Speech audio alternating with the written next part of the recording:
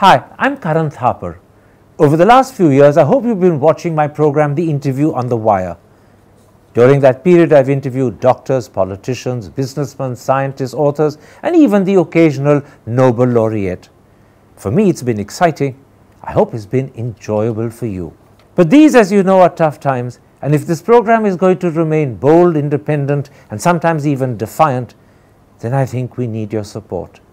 At the end of the day, it's a truism, but editorial independence is best defended by the viewers. So if you would like this program to remain the way it is, forthright, outspoken, and interesting, then would you consider supporting us? All you have to do is to click on the description at the bottom. But more than anything else, I hope you will continue to watch the interview. Your viewership means an awful lot to me.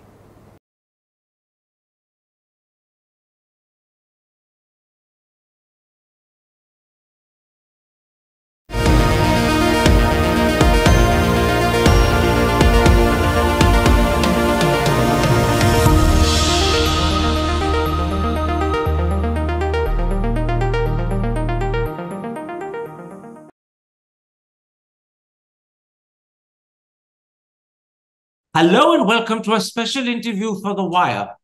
On the 10th day of the Israel-Hamas conflict, we present a voice from Israel that is renowned for its courage and outspokenness. My guest is the internationally acclaimed columnist of the Haaretz newspaper, the winner of the Olaf Palme Prize and the Sokolov Award, as well as the author of The Punishment of Gaza, Gideon Levy. Mr. Levy, today is the 7th day of the Israel-Hamas conflict. Before I come to specific questions and issues, let me ask you, how do you personally view what's happening?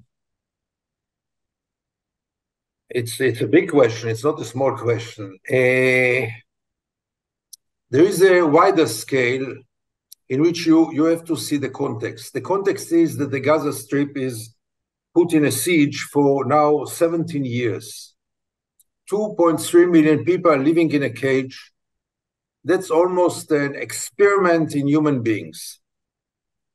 And this terrible experience creates all kinds of mutations. One of the mutations is this barbaric attack on Israeli settlements and towns and villages last Saturday, which was really barbaric. Nothing justifies such an attack. But in the same time, we have to understand that the siege could have not lasted forever. And this was a very, very bloody reminder that the siege and the occupation and the apartheid cannot last forever without Israel paying a heavy price for them.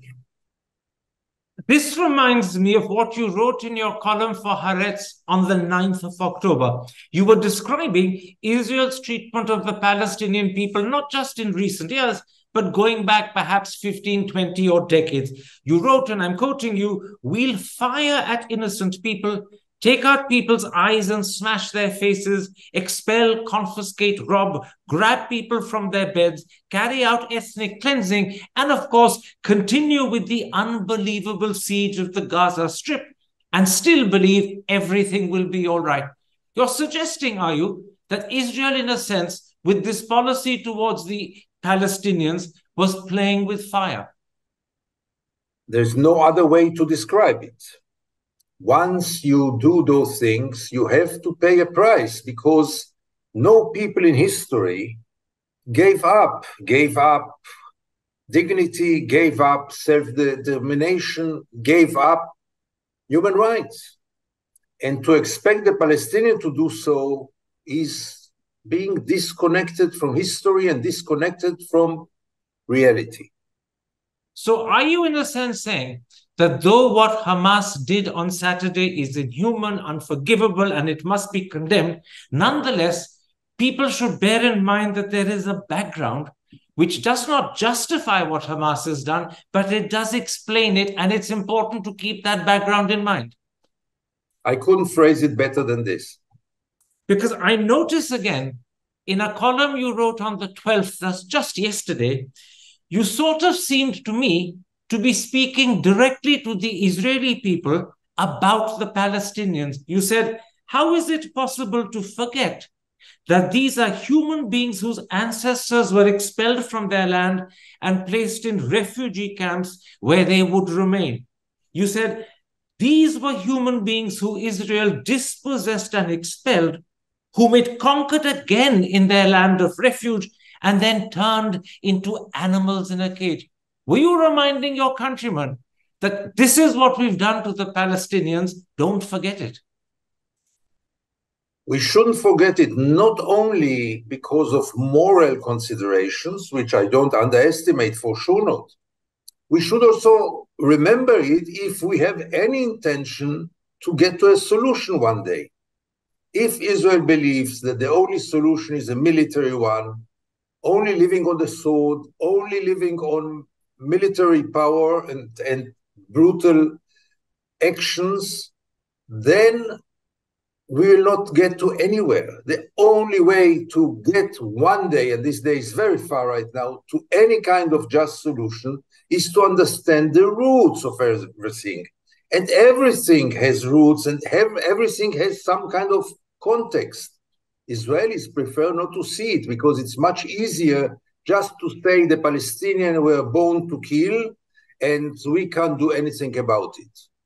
This in many... Yeah, sure. Go ahead. I was going to say, when you give such a message to the Israeli people, particularly at this moment, when they're both stunned and angry, how does that message go down with your countrymen?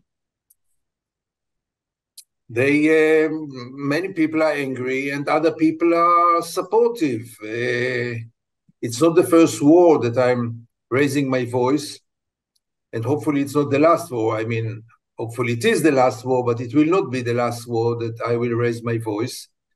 And my voice is quite a whistle in the darkness because there are not so many Israelis who share my views. Actually, there are very few. But I feel that that's what I should do now. That's my duty. Now, for over 15 years, Benjamin Netanyahu has been Prime Minister of Israel. Since December, he's been dependent upon some of the most right-wing parties in your country, including men like Ben Gvir and Smotrich. In an article you wrote on the 9th, just after the Hamas attack, you said, Prime Minister Benjamin Netanyahu bears very great responsibility for what happened, and he must pay the price. To an Indian audience who isn't familiar with the details, could you explain that further, please? Look, Netanyahu is the prime minister for the last 15 years, and he led the policy.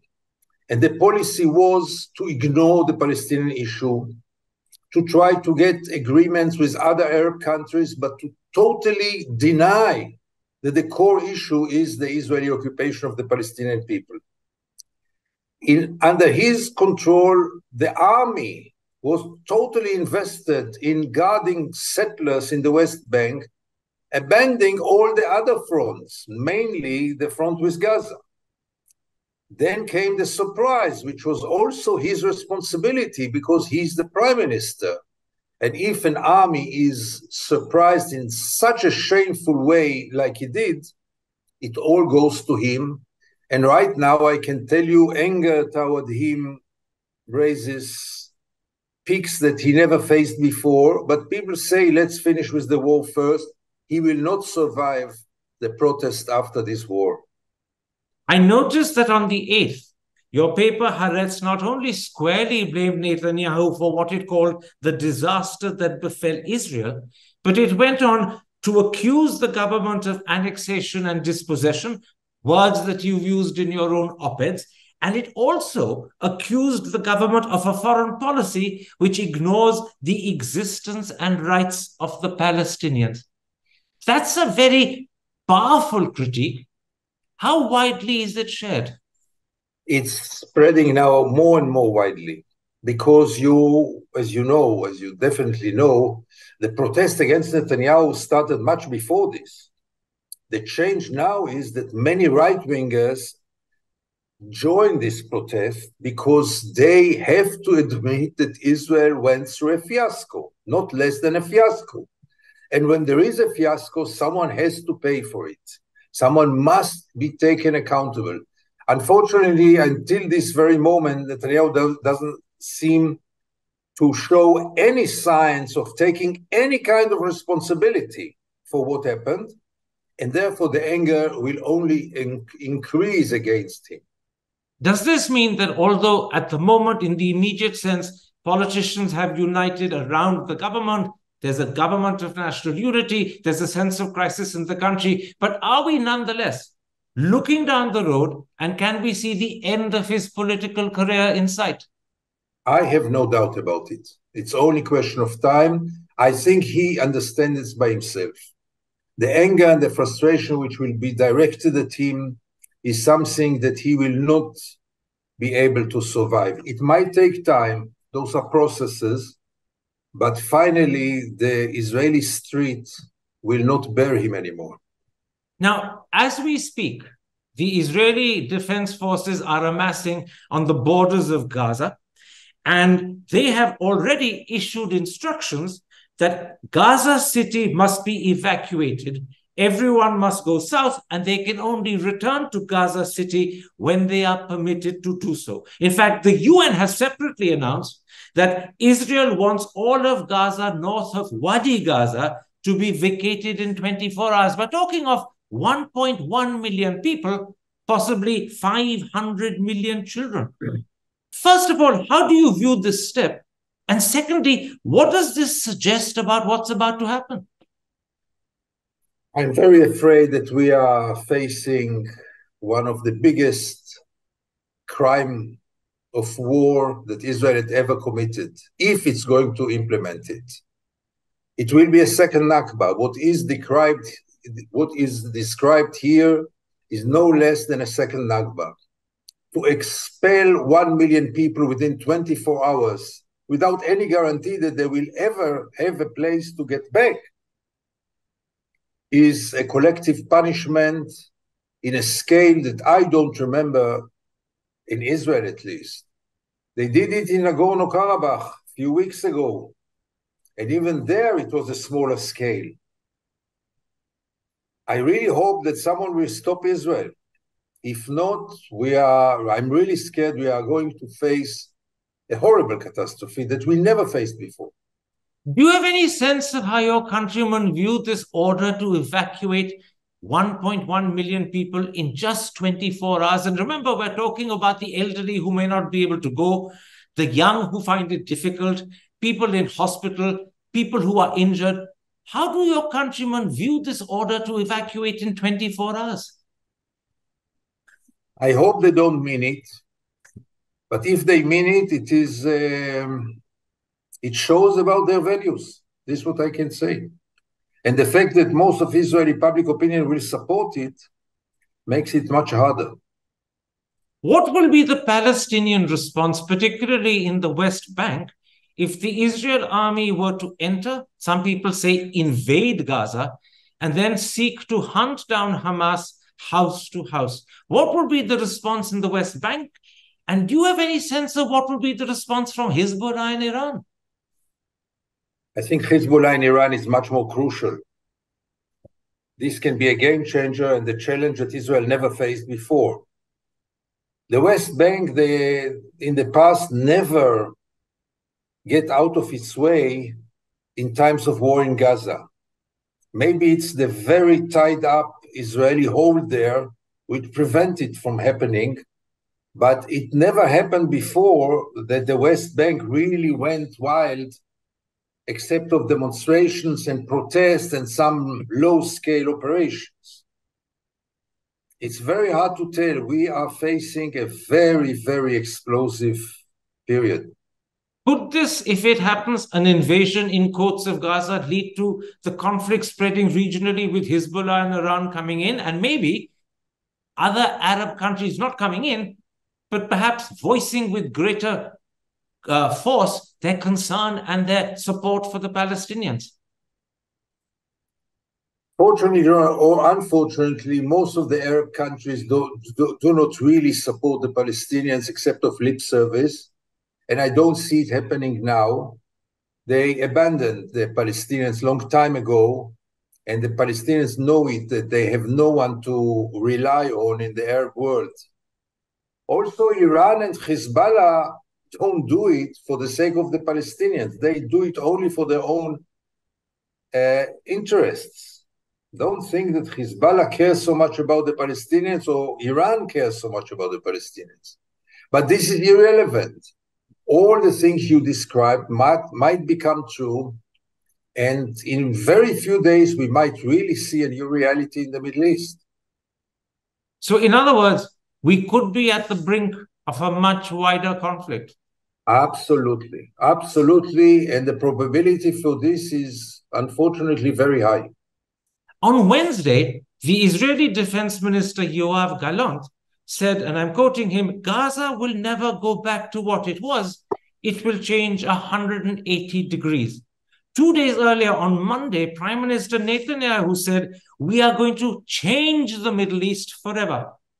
How do you, as an Israeli who lives in the Middle East, view this prospect? I don't take too much seriously those arrogant declarations, which we heard many times before. I will judge them according to what they will do and not according to what they say. That's the easy part. The problem is that they might implement it this time, and then it's a new reality. This could also provoke, I imagine, other people, whether it's Hezbollah, Iran, or others. It could also affect the attitude of Saudi Arabia, which at the moment has not been very critical of Israel. But if this happens, I imagine its attitude could change. I'm not sure, because Saudi Arabia is there not because of the love to Israel, but because of the fear from Iran and the special relations with the United States. Those interests will not change. But obviously, if there will be a real massacre in Gaza, even Saudi Arabia, who does not care too much about the Palestinians, will not be able to ignore it. In the article you wrote for your paper, Haaretz, on the 9th, you asked a question very forcefully about whether Israel has learnt its lesson. I'm quoting for the sake of the Indian audience. You wrote, will Israel learn its lesson? No, you answered. The threats of flattening Gaza prove only one thing: we haven't learned a thing. The arrogance is here to stay, even though Israel is paying a high price once again. Are you saying that because no lesson has been learned, what we're seeing could possibly happen again and again? More than this, I think this is the most probable scenario. Any other scenario is less probable. I'll be surprised if Israel will draw the lesson. Until now, I don't see any signs for it. Which means that Israel will then remain a sieged, embattled country, surrounded by neighbors who are wary and with a population that it cannot trust and doesn't like it. Not only cannot trust and doesn't like it, is equally in size with the Jewish population. Don't forget that today, between the Jordan River and the Mediterranean, including Gaza, there are around 7.5 million Jews and 7.5 million Palestinians. Do you think it is sustainable to keep them in this situation? I doubt it very much. So what sort of future does Israel look when it sees itself in the mirror? It doesn't look for a future, or in other words, it doesn't answer your question. Israelis don't think what will be here and where are we aiming at. Is that because are they therefore in denial? Oh, that's the biggest secret of Israeli society, is living with a long-standing denial. Sure, they live in total denial. What about your major friends in Europe and America? Surely the truth you're sharing with me must be known to them, whether they talk about it publicly or not. Don't they want to nudge and push the Israeli government towards acceptance of reality and a change of policy? They are ready to pay some lip service, but not more than this. The world, Europe, the United States never took measures. It's only about condemnation, some kind of political and diplomatic pressure, nothing but this. And without actions, nothing will change. But this sounds very depressing. Do I seem not depressive? And the worst part of it is that your countrymen seem to be in denial or simply not aware, and the government doesn't seem to care, and the rest of the world isn't waking up your government. So you're all on your own, looking at the abyss and in terrible danger of falling in. Let's hope that the shock of this trauma will change something, even though will scratch a little bit under the skin of the Israelis, even though I'm not sure at all. Quite right. That's a hope, but you don't believe it will necessarily happen. It's a bit like Nadezhda Mandelstam in her book, Hope Against Hope. Exactly. Exactly. Tell me, in the Financial Times this morning, David Grossman, the author, wrote the following sentence. He said, Israel after the war will be much more right-wing, militant, and racist. Do you fear that could happen? Yes, absolutely. It might happen, and therefore I'm so skeptical and pessimistic. Which means far from learning lessons, Israel could go further down the same bad road and become even worse in terms of the situation and plight it faces. Absolutely. My last question. After what's happened, do you believe it's still possible for Israel and Palestine to live side by side as peaceful neighbors? Or does that look unlikely, not just for several years, but possibly decades, maybe generations? Right now, it seems totally impossible. On the other hand, it's no less impossible to maintain an apartheid system forever. So, you know, in our part of the world, the best thing is to understand that we have to be realistic enough to believe in miracles. And only miracles can now change the picture. The picture is very, very much not promising, I must tell you. We are in one of our darkest hours. Mr. Levy, you phrased that beautifully. We have to be realistic enough to believe in miracles. Most people would say believing in miracles is not realism. But what you're saying is you're inverting it and saying the only hope is a miracle. Which shows you how small is this hope. Thank you very much indeed for opening our eyes. And let me applaud the courage with which you speak and the outspokenness. I come from a country where at the moment, courage and outspokenness in criticizing the government is simply rewarded with punishment. I hope that will never be the case in your country. Stay safe and take care. Thank you so much. It was a pleasure talking to you. Thank you very much indeed. Hi, I'm Karan Thapar. Over the last few years, I hope you've been watching my program, The Interview on the Wire.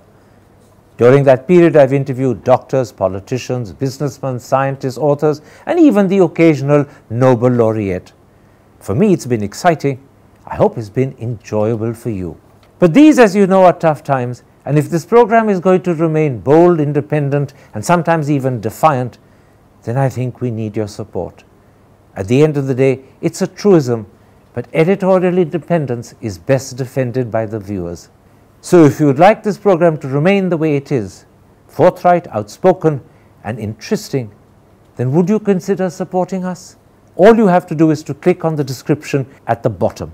But more than anything else, I hope you will continue to watch The Interview. Your viewership means an awful lot to me.